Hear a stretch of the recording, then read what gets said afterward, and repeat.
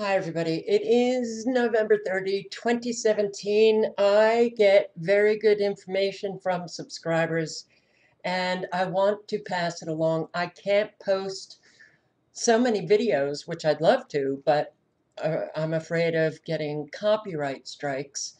And hitting like, I think a lot of people don't go to the channel page. I think a lot of people get their videos from their YouTube feed.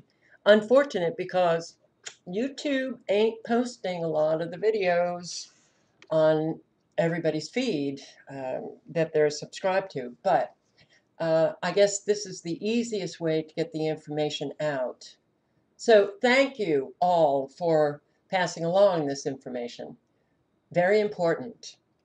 This video, there is no benefit to cancer screening. And I'm going to play just a few seconds of this video. I don't want to get a copyright strike.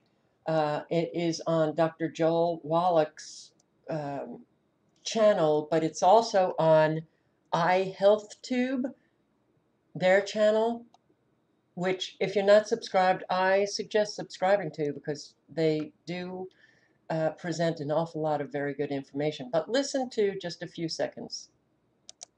And cancer is nothing else than a total breakdown of energy. We are all born with cancer. From the very first moment we are born, we have potential cancerous cells in our body. So from day one, our immune system grabs the mutated, atrophied, dead, half-dead cells, whatever they are, and just gets rid of it. So now we need to ask ourselves 20, 30, 40 years later, what in the world happened that changed my energy level to a point that my immune system cannot do its normal function that it's used to do, keeping me alive, keeping me clean, keeping me healthy for the last 10, 20, 30, 40, 50, 60 years. Good question. Okay, well, we also know that an awful lot of poisons have entered our environment. We've got the microwave frequencies that break down our immune system. We've got the aerosol spraying, chemicals, heavy metals that also break down our immune system. So it's very, very, very important that everybody do whatever it is that they can to keep their immune system strong. Now, that's not going to necessarily mean you're going to feel good. No, I actually have, I believe, a pretty good immune system. It's these friggin' frequencies that very often make me feel like hell. But what do I do? Well, I do take vitamin D3. I've been detoxing and all that kind of stuff. But I think the main thing that got my immune system back, it being destroyed by medications put on the market as safe, by eating garlic. Yeah, uh, I happen to love garlic. I know that some people are allergic to garlic, which is really unfortunate, but garlic is one of the best things that you can do to boost your immune system. And I will literally eat it raw, a little clove or a big one, and I'll split it in half, and I will eat it raw. And sometimes I have to eat it with like walnuts or something just to, well, help along with the burning sensation that it actually gives me. And now it used to not give me that burning sensation. I think the burning sensation that's happening now is because I have so many toxins that the garlic is kind of attacking. I could be wrong on that, but that's my hunch. So garlic, yeah, uh, you might hate it while eating it, but it will keep your immune system up there strong to fight against all of these diseases. But I will, this is great. This is why we are losing the war on cancer. So Dr. Coldwell, this is on, well, Joel Wallach's channel, but it is iHealthTube's channel. And he is talking about why? Why are we losing the war on cancer? Why? How could it be that one in two will get cancer? 1 in 2? When I grew up, when I was a little kid, people used to whisper the word cancer. They whispered it because it was so rare, and I guess they just didn't want anybody to know that somebody had it.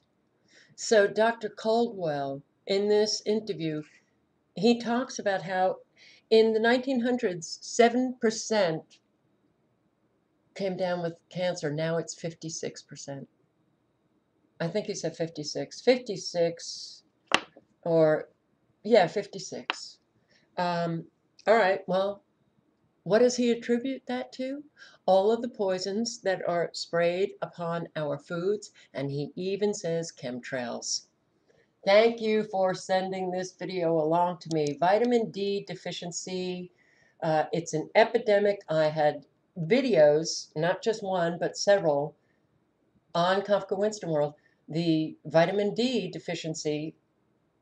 And one of the videos, I can't find it now. I wish somebody had reposted it, but it was many doctors talking about children, their patients. Most of them had a vitamin D deficiency. Why? Well, they're blocking the sun from the geoengineering. That's certainly one reason. But vitamin D is really, really important. Very important. So I had a vitamin D deficiency in 2011. I believe it was 11. My doctor wanted to write a prescription for 50,000, is it milligrams? I can't even remember. I would not take the prescription. I said, I will do it. I don't want synthetic vitamin D deficient, vitamin D, because they have chemicals in the prescriptive vitamin D that are not good for you. So don't take the prescription. I got a really good vitamin D3, and I was able to bring my vitamin D3 back up, or vitamin D back up. But I did come across, and I need to check this out, if any of you know why it is that it's dangerous to take vitamin D3 without vitamin K. I didn't take vitamin K. I'm still here. I guess you have to watch these videos to learn why vitamin K is essential to take with vitamin D, because it's not just one person saying it. Okay, that you can do research on. But vitamin D, it is so important. Vitamin D is better than any vaccine and increases the immune system by 3 to 5 times. So garlic, vitamin D3, very important. I'll link below to all of these videos, as well as a video that was sent along to me yesterday, and I watched it, but oh, infuriating, the problems with YouTube. The first time that I tried to watch it, no audio. I couldn't get audio on this video, and then suddenly the audio started like an hour later when I went back to check. CDC and vaccine company lies exposed. Flu shots kill, MMR kills, they hide the data. So thank you for posting this video. Very, very important. And I'm going to be doing more of these videos just to get the information out there. So please circulate the information. All links are below.